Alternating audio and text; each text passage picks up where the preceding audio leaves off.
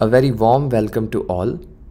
My name is Dev Khare and I'm going to be taking you through my work, Enhanced Object Detection in Floor Plans through Super Resolution. This work was done in affiliation with the Center for Computational Engineering and Networking, Amrita School of Engineering, Coimbatore, Amrita Vishwapeetham, India, and Resilience Business Grids LLP, SREC Incubation Center, Coimbatore, Tamil Nadu, India.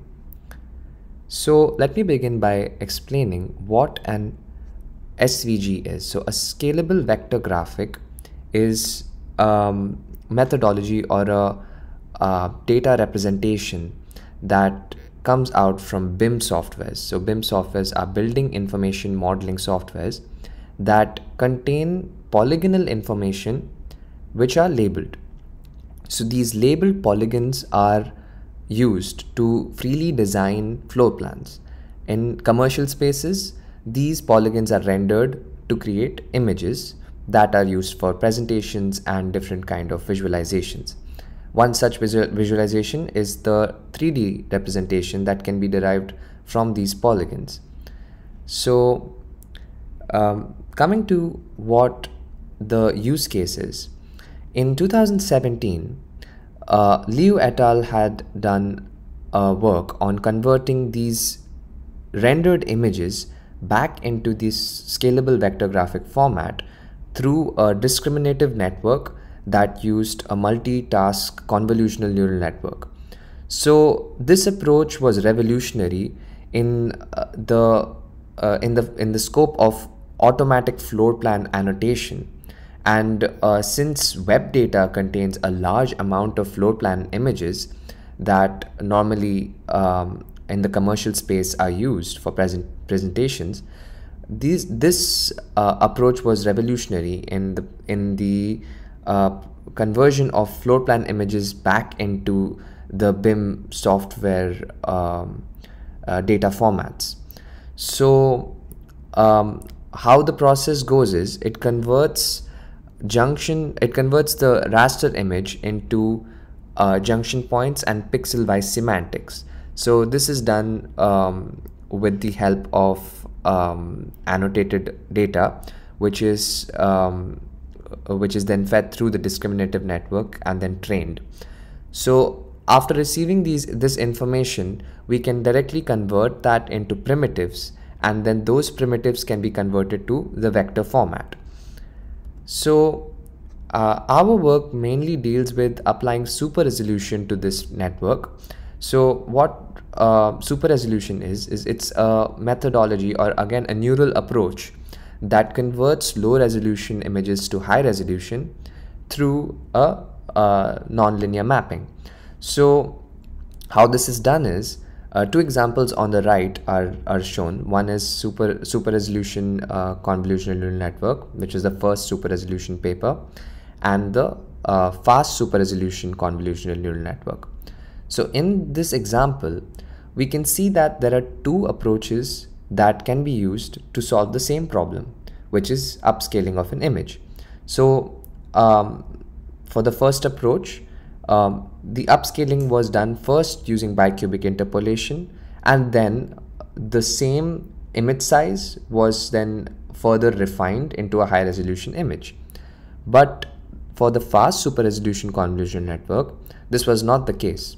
The low resolution image was directly fed into the network, and then through the hourglass structure of the network, it was able to convert it to the high resolution image.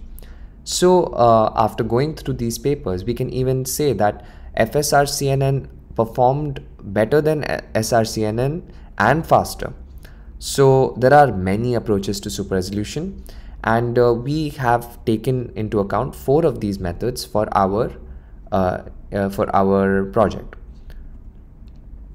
So coming to the problem gap, so building 3D reconstruction models, they normally don't create editable models.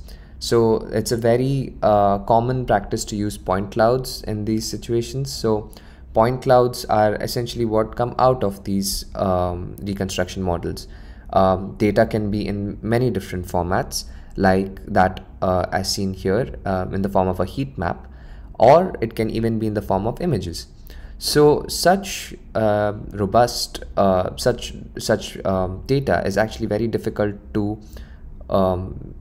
convert into editable models that can be used in the industry. That's where floor plan data comes in. So one floor plan data set which is very popular, and it is right now the state of the art, is Cubicasa 5K model, which contains 5,000 floor plan images, and they are all annotated, so manually annotated. A trend in this data set is that there are very less number of low resolution images. So these low resolution images, as you can see in the graph, around 500 to 1000, that is essentially the size that we would get on a web image, floor plan image that we get from the web data. So naturally this network fails to perform well on raw data, so on raw data from the web. So super resolution is one such way to enhance the image before sending it through this trained network. So our objectives mainly revolve around evaluating a stacked module that contains the multitask CNN and super resolution as a preliminary step to object detection. We also study the latency between these super resolution techniques, and also have a bit of inference based on the image sizes. So the proposed method that we are using in our project is to convert the raster images into a high resolution image, mainly upscaling it by 2, and then we are testing different super resolution methods that are fed into the multitask CNN. Then this inference is further compared with the original SVG that was created by manually annotating these images. So the network shown here is the same as the discriminative network in Liu et al.'s paper. However, this was explained by Calevero et al. In 2019, and their work basically focused on the data part of things and improved on the network that was given by Liu et al. So coming to the results. So for the best case, which is the best image for our data set, we found that EDSR showed a 39.47% increase in object detection, but on an average it was around 12.17%. So the best case is shown here in this image below. The Cubicasa model is on the left hand side, and the super resolution model is on the center. So comparing these two models with the original, we can clearly see that Cubicasa's inference is stable yet inaccurate. However, super resolution model is more accurate but slightly unstable. This is due to the fact that we are using junction points also in the discriminative network, and junction points are actually being calculated using a heat map. Now the heat map has a tendency to provide us with more junction points than that is necessary. So this confuses the post-processing of our network. So that is one thing to note in this slide. Now coming to the results, the room detection results were largely improving in all our cases, and the main reason why this was happening is because the semantic segmentation was actually improving quite a bit. So pixel-wise segmentation improved by a great amount.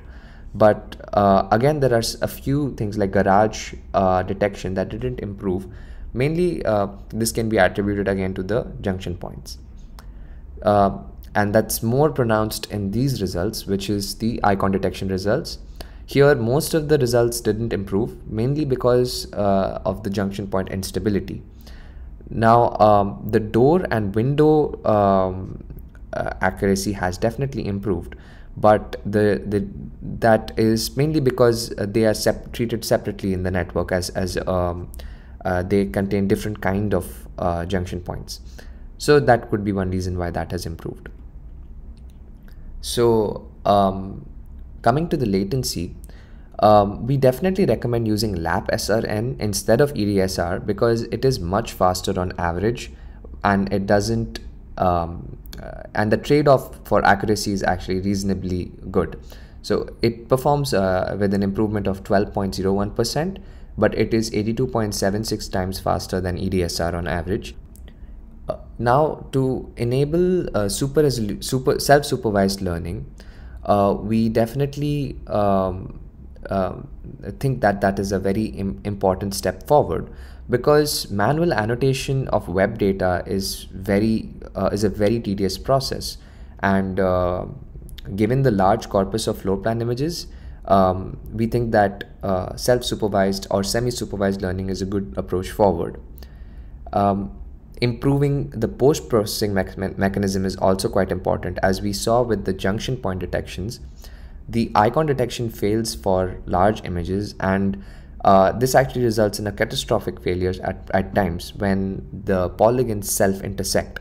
So because there are so many junction points detected due to the nature of the heat maps, that self-intersection of the polygons create a lot of latency.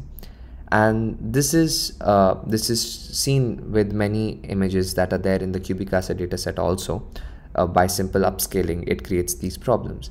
So the post-processing mechanism needs to be improved. So these are the references. So thank you all for listening. This was my project on enhanced object detection through super resolution on floor plans, and the code is available in the link description below.